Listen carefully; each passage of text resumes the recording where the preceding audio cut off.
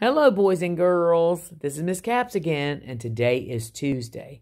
And since we're doing a lot of stuff with the letter E this week, you guys are going to make your very own elephant and things like that. Since you guys are doing that for the week, I'm going to do the letter E in our journals. Remember, we have our brand new browns. Here it is. Brown journal, month of November. I'm going to open it to a clean page. And I'm going to write the letter E.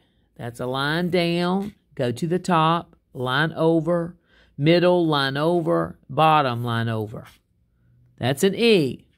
Go to the top, make a line down, go to the top, a line over, and a line over. Now that's a big letter E. Very simple, and you can practice it. Now the lowercase e would be a C with a line through it.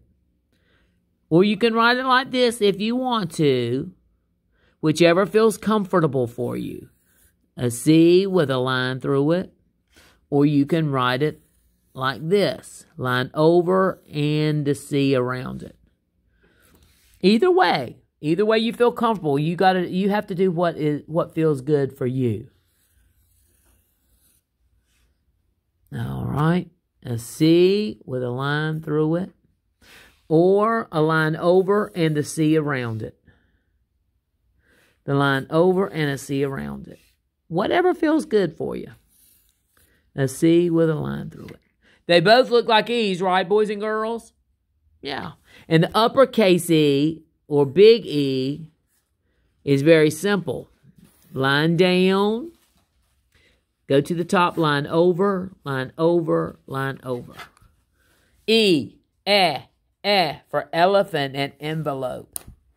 Right, boys and girls? Just keep on practicing. That's what to do. Keep on practicing and you're going to be good at it. Love you, boys and girls. And don't forget, keep practicing. And I will see you again soon.